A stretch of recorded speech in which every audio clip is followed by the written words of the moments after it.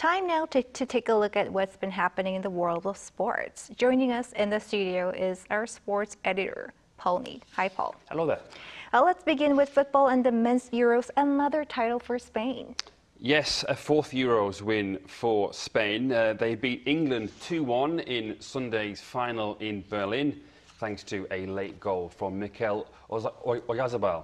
Cole Palmer had levelled for England on 73 minutes, cancelling out Nico Williams' opener just after the restart. But it was England's second Euros final defeat in a row and Spain's fourth title overall at first since 2012. Spain actually won all 7 of their matches without needing penalty shootouts, and that is a Euros record. They also beat every other European nation along the way that has won a World Cup. Meanwhile, in the Copa America in the United States, Argentina beat Colombia 1-0 in Sunday's final in Miami. Lautaro Martinez scored the game's only goal in the second half of extra time. It's Argentina's 16th Copa America and third major trophy in a row, having won the Copa America in 2021 and the World Cup in Qatar in 2022.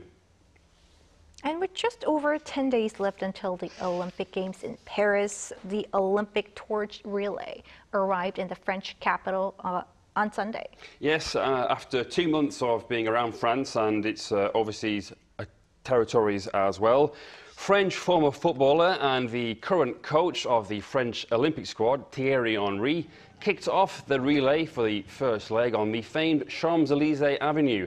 The flame also passed other famous landmarks such as the Arc de Triomphe, the Grand Palais, and finally the Louvre. Jin from BTS became the first torchbearer at the Louvre section and was greeted by screaming fans. The 2024 Paris Olympics run from July 26th to August the 11th, while the Paralympic Games will follow from August 28th to September the 8th.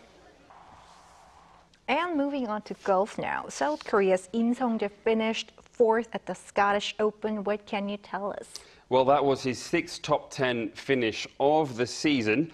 And at the Renaissance Club in North Berwick, Im finished at 14 under par, along with 5 others, including Rory McIlroy.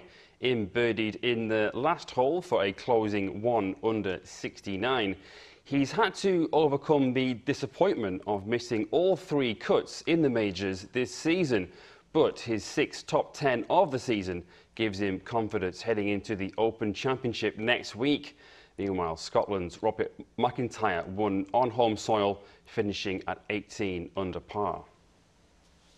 And finally to tennis and Wimbledon, an emphatic victory for Carlos Alcaraz in the men's final. Yes, that's right. He beat Novak Djokovic in straight sets on centre court on Sunday, 6-2, 6-2, 7-6, 7-4. He retains his title following what was a repeat of last year's final. The win also means that the Spaniard continues his 100% record in Grand Slam finals. At 21, he is also the youngest man to win Wimbledon and the French Open in the same year. In the women's final on Sunday, Barbora Krejcikova beat Yasmin Paolini in an enthralling encounter, 6-2, 2-6, 6-4. It's her first win at Wimbledon and second Grand Slam, having won the French Open in 2021. All right, thank you for the report. See you next week. Thank you. See you.